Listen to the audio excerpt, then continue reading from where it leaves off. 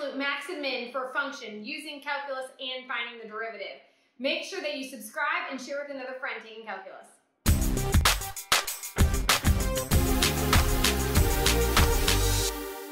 This video is all about absolute max and min. If you're not sure how to do a number line analysis or figure out if a function is increasing or decreasing, make sure you check out my other video where I explain all of that information. Now, let's jump into absolute max and mins. So for this function, the first thing we're going to need to do is take the derivative. So f prime of x equals 8 minus 2x. Set it equal to 0, 8 minus 2x. And then we can quickly solve and find that x is going to equal 4. So 4 is going to be on our number line analysis because that's where the first derivative equals 0. We're also going to include 0 and 6 because that is the interval that this problem is asking for. So in our number line analysis here, we have 4 is a 0 of the first derivative, and then they want this interval between 0 and 6. So that's how I'm identifying those on my number line analysis. The next thing we need to do is get this first derivative and figure out where is the function increasing and decreasing. All right, our first derivative was 8 minus 2x. If we plug in a number between 0 and 4, let's see what we get. Let's plug in 1 because it's easy. So 8 minus 2 would be 6, that's a positive. So this guy's going to be positive. And now let's pick number 5.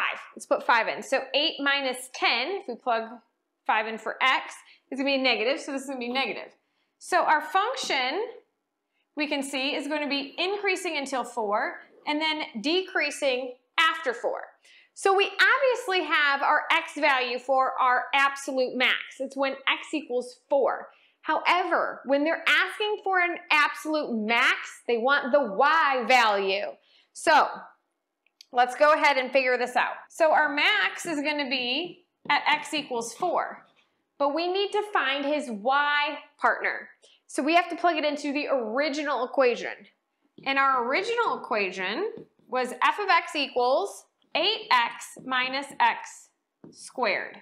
So we plug in 4, and you'll have 8 times 4, which is 32, minus 4 squared, which is 16, which gives you an answer of 16.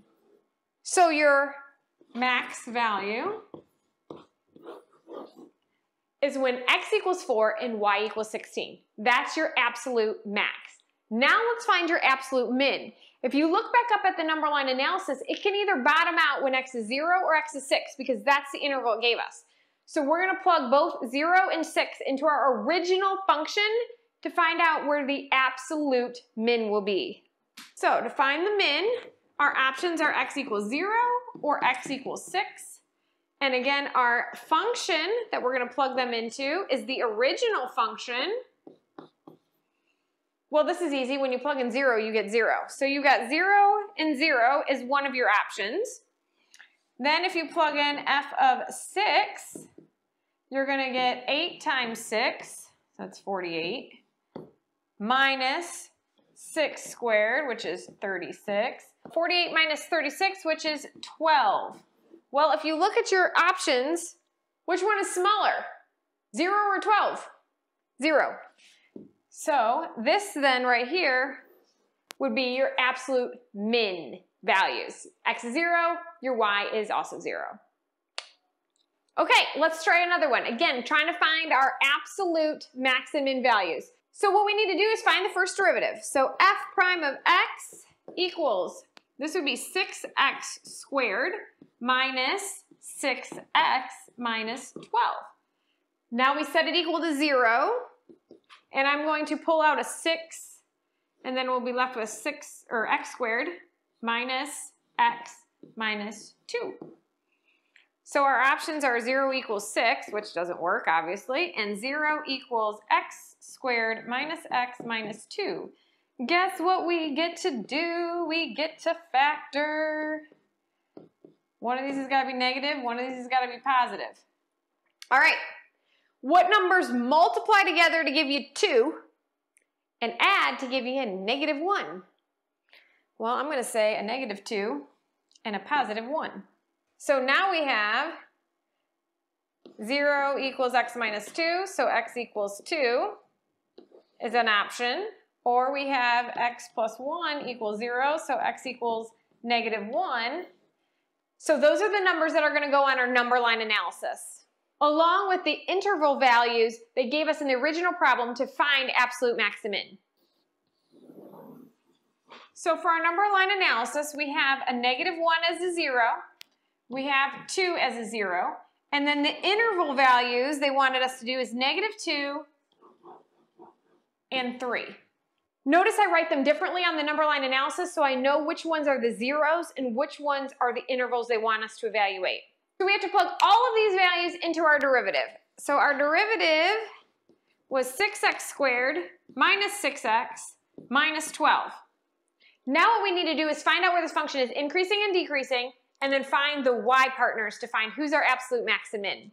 All right, the first thing I'm going to do here is plug in 0, and I'm going to do the middle interval because it's easy. So if I plug in a 0 to these all drop, and I'm left with a negative 12. So this piece is going to be negative. And now, usually it alternates, but not always. But you can go ahead and check. And if you plug in a negative half to this in this function right here, you can go ahead and plug in your calculator or do the algebra. You're going to see that you're going to get a positive value on this side.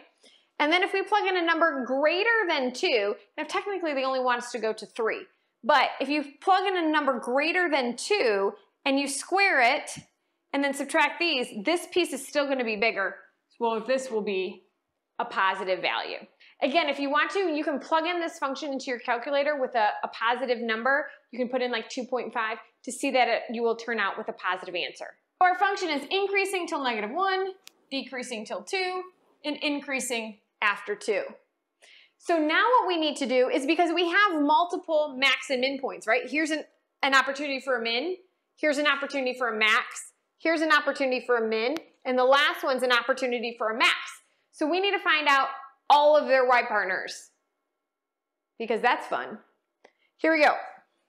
So I'm going to put the function over here.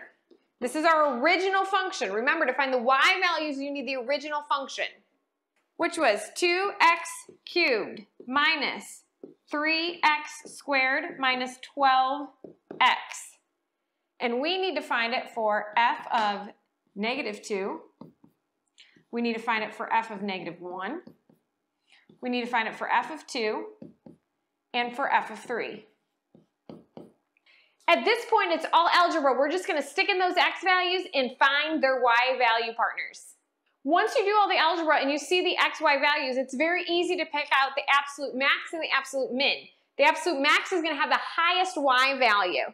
So your absolute max is going to be this guy. The lowest y value will be your absolute min.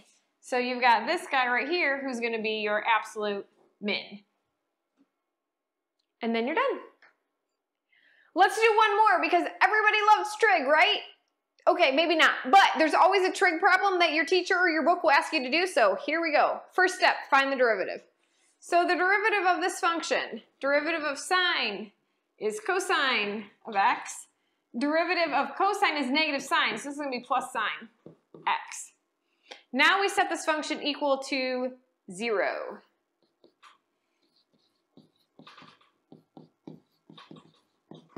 So basically at this point, you need to know when they have the same value, but one of them is the negative of each other, right? So it's like if you had 6 minus 6.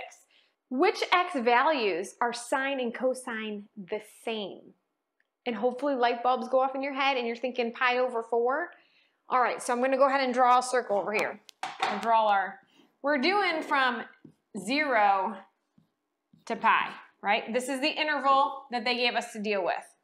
And we know that over here at pi over 4, this is our 1 square root of 2.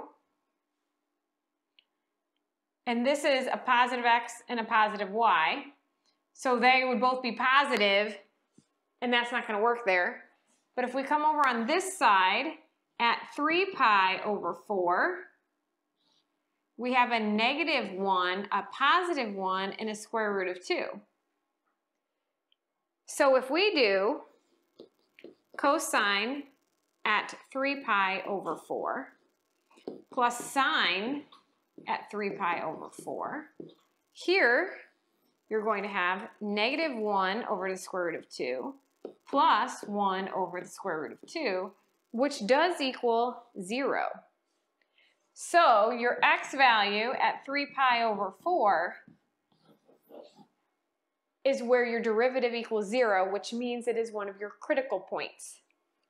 Let's put that on our number line analysis. So our number line analysis is going to contain the interval values, which they want us to have, and it is also going to contain our critical point where the derivative equals 0. Now we have to figure out if this guy's going to be positive or negative in these intervals. Okay, so let's look back at our graph. If we look at the interval between 0 and 3 pi over 4, we have to figure out if this guy's going to be positive or negative. So I'm going to look in the first quadrant here. If we add those two together, that is all going to be positive because the x values, again, for the most part, but these are going to be smaller x values that they won't cancel out the bigger cosine x being negative, okay? Now, when we look at the interval in this area, and we're looking at values that are going to be between 3 pi over 4 and pi, that's where your cosine x values are going to start to be more negative and they're going to be bigger, which is going to make this side negative. So it's going to be increasing until 3 pi over 4 and decreasing until pi. We already know our absolute max, right? Because there's only one peak in this. But now you just have to figure out his y partner. And then you have to evaluate 0 and pi to find out your mins. And to do that, we go back to the original equation. So our original function was sine x minus cosine x. And we need to figure that out at 3 pi over 4. Now, this was our only max x value, but we need to know the y value to find how high it goes. So we have sine at 3 pi over 4 minus cosine at 3 pi over 4. And lucky for us, we just recently figured these out. This was 1 over the square root of 2. And cosine was actually negative 1 over the square root of 2, making that a positive. So this is 2 over the square root of 2. So that's your max point. I'll put that in an ordered pair here for you.